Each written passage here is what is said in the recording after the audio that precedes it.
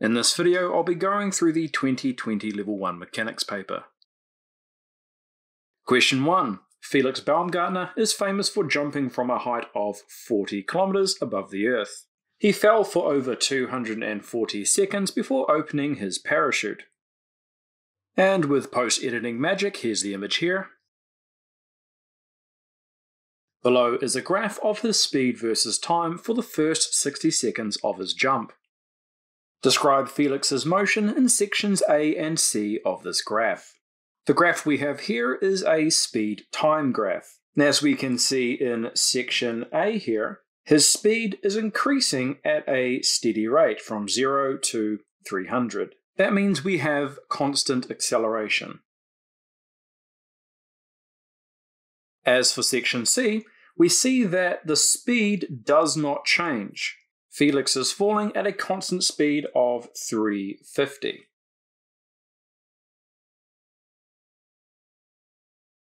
State the maximum speed reached by Felix. Well, as I just wrote, we can see that he reaches a maximum speed of 350.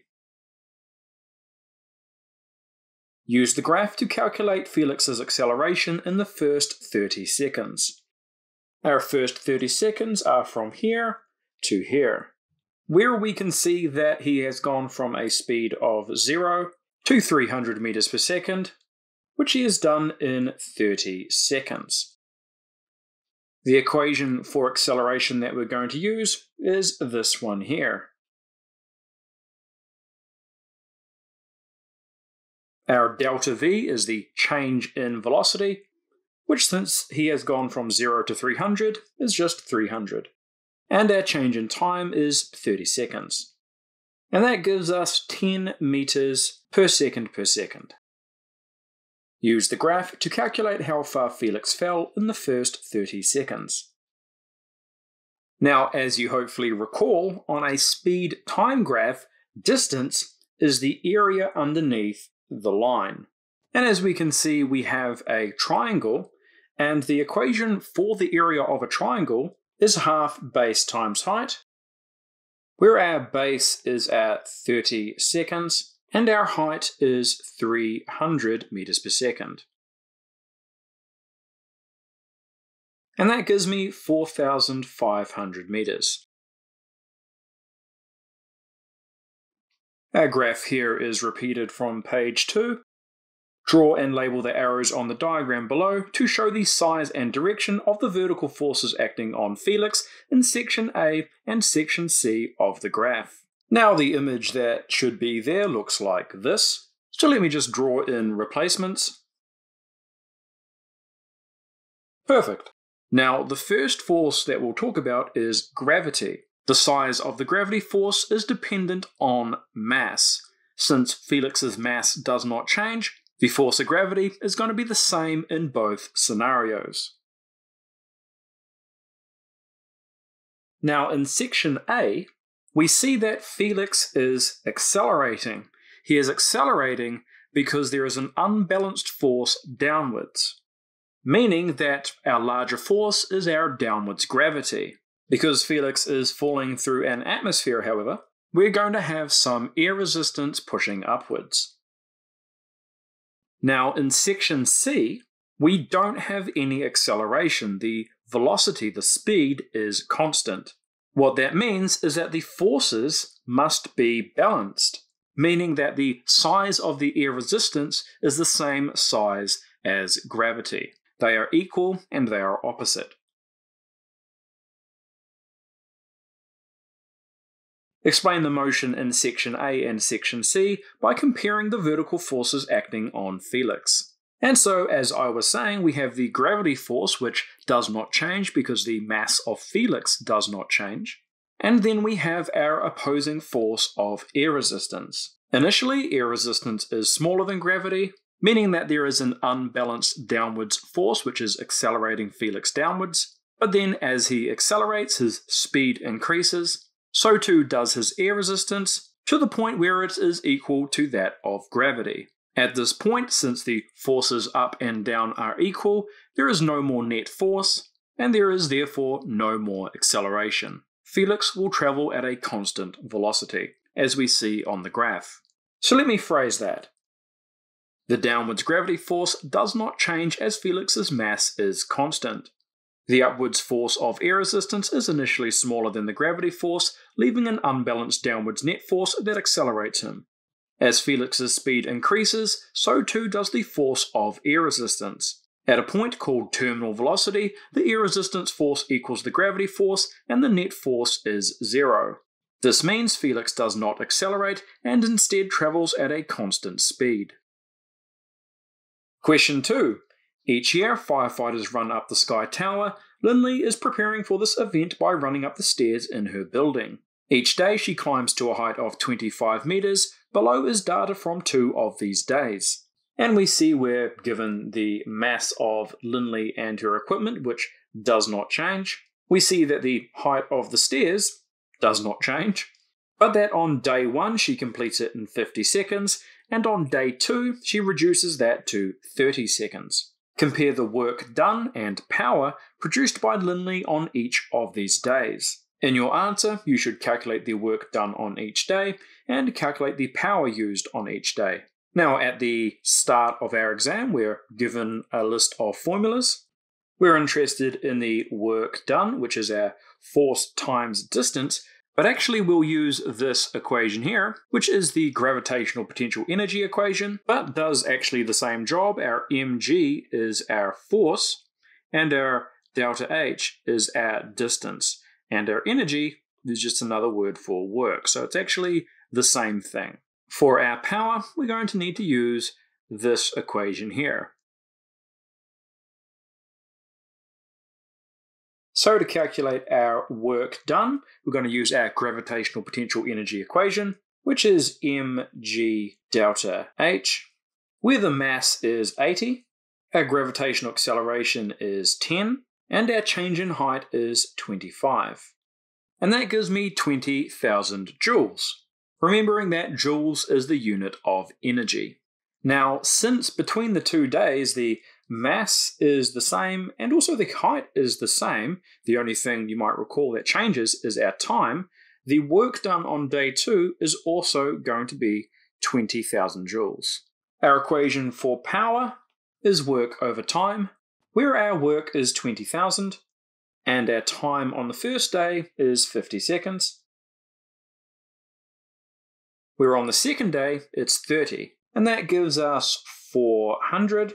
The units of power are watts. And here we get 6.66666, which will round up to 667. Now let's summarize our findings. The work on both days is the same, as her mass and stairway height does not change.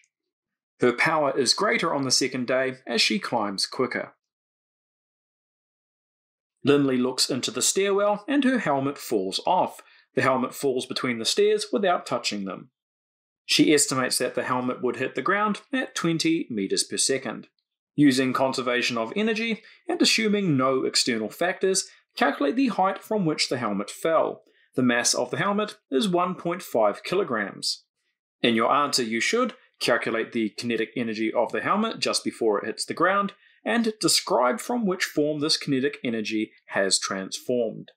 So we know the final velocity is 20 meters per second, and we know the mass of the helmet is 1.5 kilograms. We know the acceleration due to gravity, and we're trying to find the height. To find the height, we can use the equation for gravitational potential energy on your formula sheet. We can rearrange this equation by dividing both sides by mass and gravity.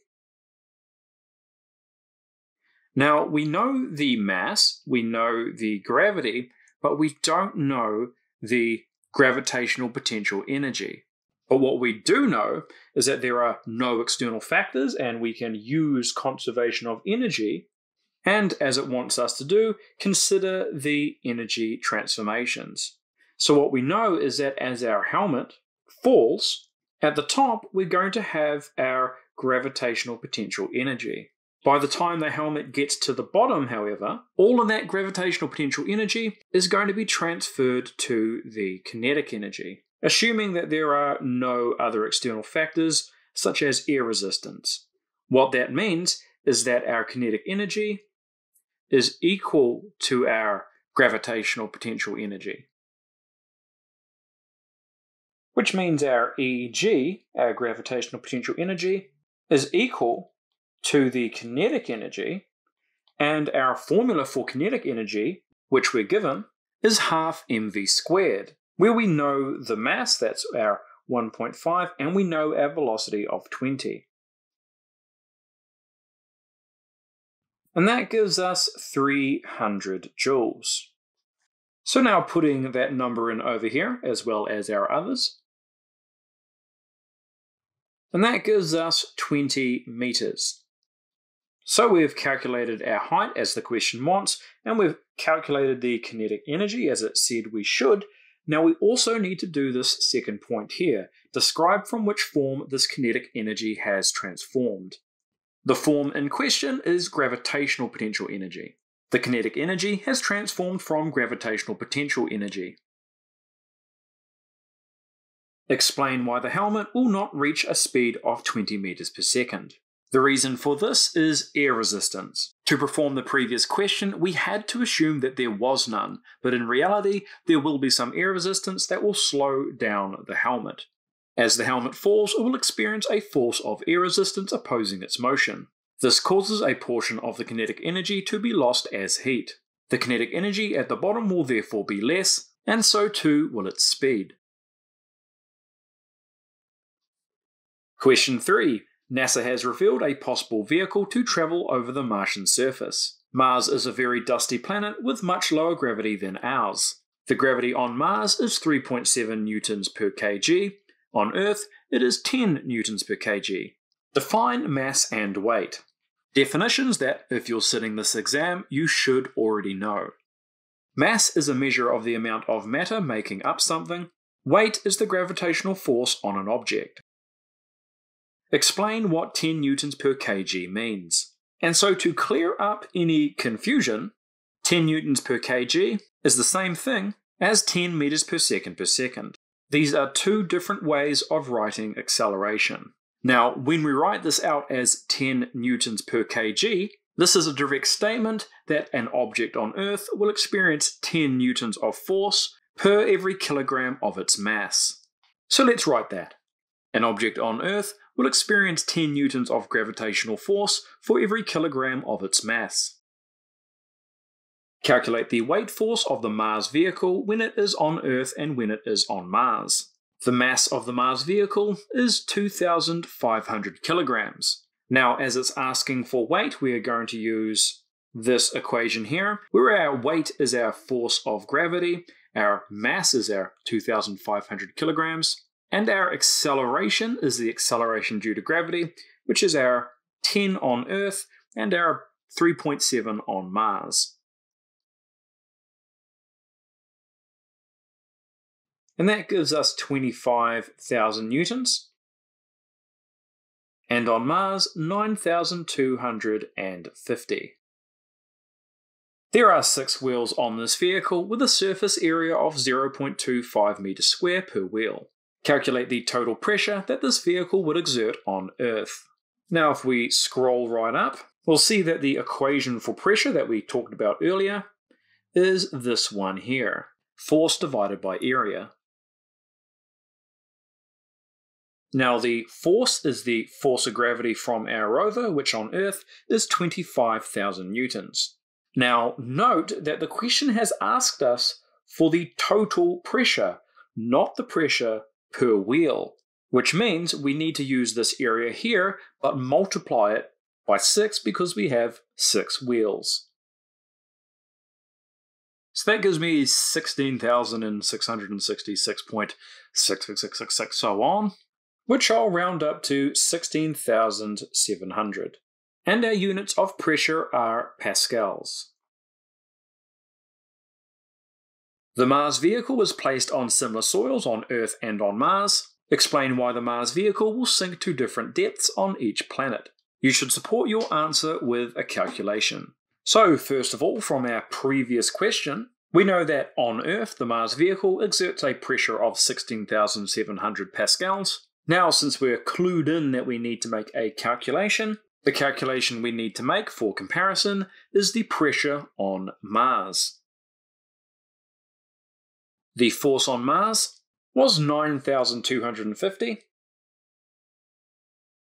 and our area is the same, which gives me 6166.66666, which I'll round up to 6170, which tells us that as the gravitational force on Mars is less and the area is the same, there is less pressure on the soil.